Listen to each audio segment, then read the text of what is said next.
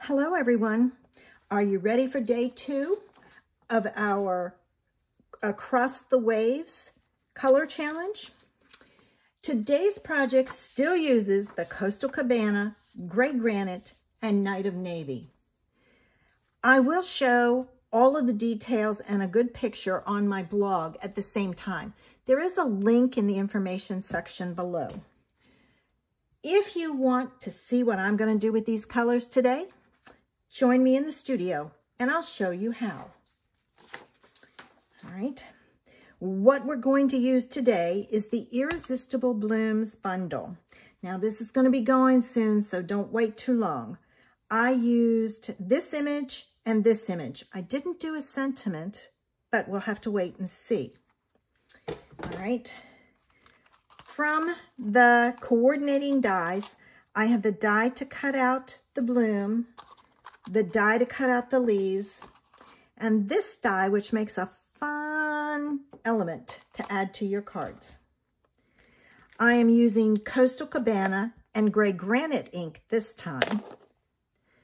I have pulled in the Simply Elegant trim, the gold piece, and I pulled in some retired gold glitter enamel dots. I don't have too many gold things, and I like these, so I'm going to use those. For my card, I have my 4 card bases, because I don't know which one I'm going with. Probably not white, but you never know. They're all 5.5 by 8.5, scored at 4 1/4. I have a piece of white that is 4 by 5 1/4. I think this one is. Yep, 4 by 5 1/4. I have a scrap of the Shining Brightly DSP and a scrap of white. So let's move all of this out of the way.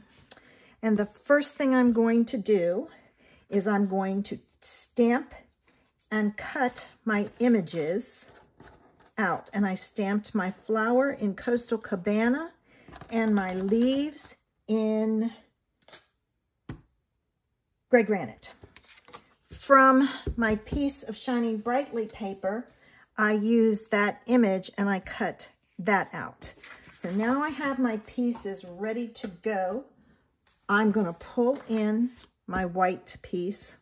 And then this one is a tricky one because getting it down. So what I'm going to do is I'm going to kind of see, okay, I'm kind of seeing which dots need a glue dot. So I'm just going down and I'm kind of judging. I am kind of trying to hit some of the ones that might be cut off, the ones close to it.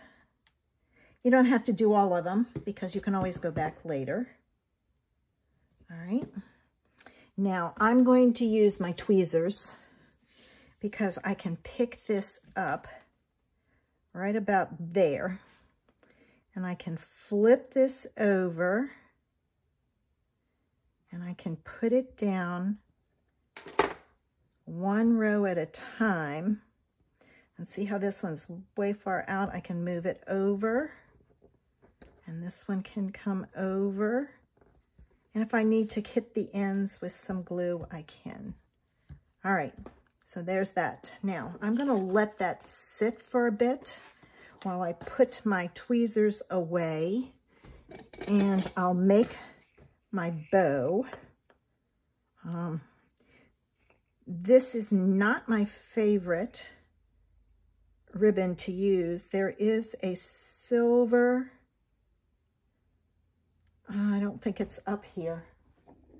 I think it's downstairs waiting for a picture. There's the new silver and gold ribbon in the catalog. Let me see if I have it by chance. No, it's downstairs, so I'll use this one. And if I don't like the way this works, I'll swap it out before I take my picture. So you'll have to see which one I used. And here's my ribbon scissors. I'm going to give myself a little bit longer tail on this because it does have a tendency to fray. All right, I've got that cut. Now I'm going to take my yucky scissors and I'm going to cut off my ends here. All right. Okay.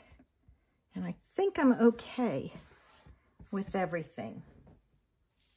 All right. Now, ooh, I messed that up. That's not good. Those little tiny ones are hard. And I'm thinking I'm going to put I think I'm going to go this way, something different. All right. And I can put my bow in the middle. And now let's see, because then I have a space to add my gems.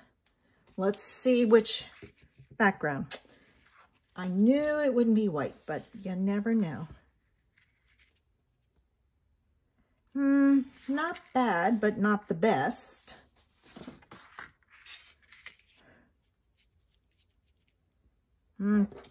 Too drab. I think it's going to be the blue again. Yep, it is.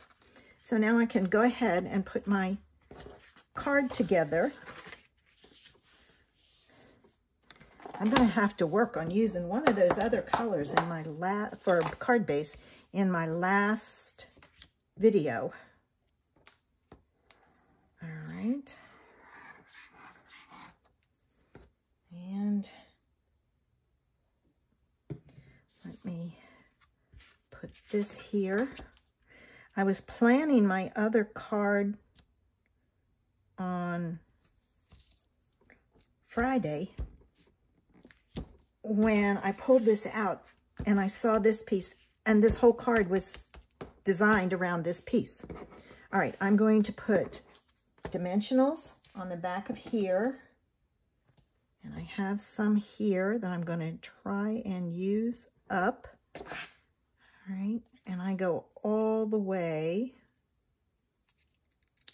and this strip at the bottom is perfect for, oh, that came off, areas that that are too skinny for a dimensional, but you need some support. All right, so there's that. I have another strip here. I'm working my way through my strips, and this one actually has one here. So I'm going to take and use a glue dot. I'm going to get this on in the middle because then I can put my flowers on. All right, and my glue dot is a lot bigger than my knot on my bow. So I'm just going to kind of bend it around and hold it in place. All right, now I can go ahead, take my backs off and get my flowers on. Get that one, these out of the picture because they can be distracting. All right, let's do this one. Oops, one stuck to my hand. Well, it's still stuck. Must have a little bit of glue on there. There's that one and that one. And I did face them in different directions. And I'm going to put some glue dots, no, dimensionals on the back of this. So here I go again. And I should have enough to do these because they were 4, and that's all I need. Now make sure you head over to Vicky's blog and see what she created today. And you know what? Pull out your supplies and play along with us. You'd be surprised, you know, if you start looking at what you have, that you may have some of these exact colors in DSP. All right, I'm going to put that one there and tuck that one in just a little further. So there's that and that. And now for my gems. I love sparkly gems. I used so many of these when we had them. I loved them. Okay, this is going to be the one. Every once in a while, I get one that's really stuck on there.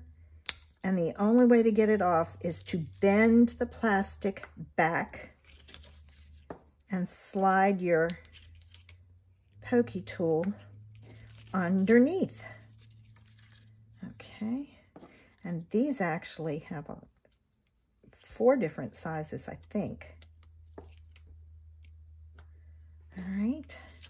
And let's put some at the bottom. I'm going to take this one off because then I can, let's use this little tiny one down here. Okay. All right. And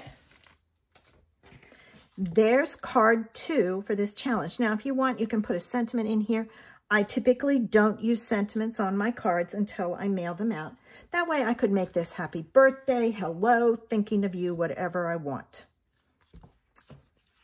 And again, I use those same 2 flowers, or the same flower and leaves, to decorate the inside of my card and envelope. Are you subscribed to my channel? If not, click that button below. It would be an honor for you to see my cards. I love sharing my ideas with you. Thanks for watching. Have a terrific Tuesday. Bye.